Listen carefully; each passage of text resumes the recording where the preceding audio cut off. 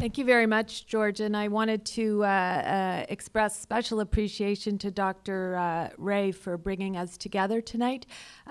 Sadly, the stories that we're going to hear, I think some will be familiar to me, because some of the people who have agreed to share their stories tonight are people who came to my office. And although I advocated as much as I could on their behalf, we have not seen action from this government. I recently in March, or in February actually, I put together a dozen of these stories that I had heard in my office of people who are waiting absolutely unacceptably long times to access the surgeries they need.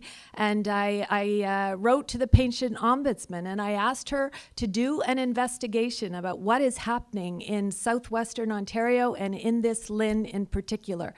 We have seen a province that has just careened from healthcare crisis to healthcare crisis. If it's not mental health, it's access to surgery, it's long-term care beds, it is everything in our system is being affected by a lack of leadership on the part of the government. And you know that something is wrong when physicians start to, go to the streets, take to the streets and start to advocate on behalf of the patients that they are caring for.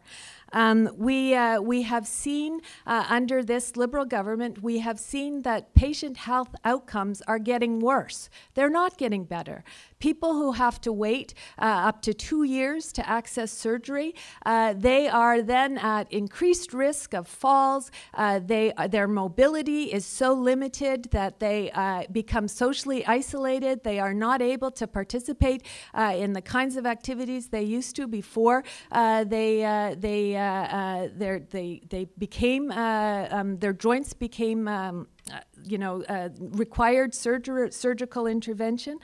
And we have, this is creating additional costs to our healthcare system. By the time many of these patients actually get to the point of accessing the surgeries they need, the costs will be much greater to our system if we had, or compared to what it would cost if we had intervened in the first place. And that is a much more humane as well as cost-effective way of dealing with people.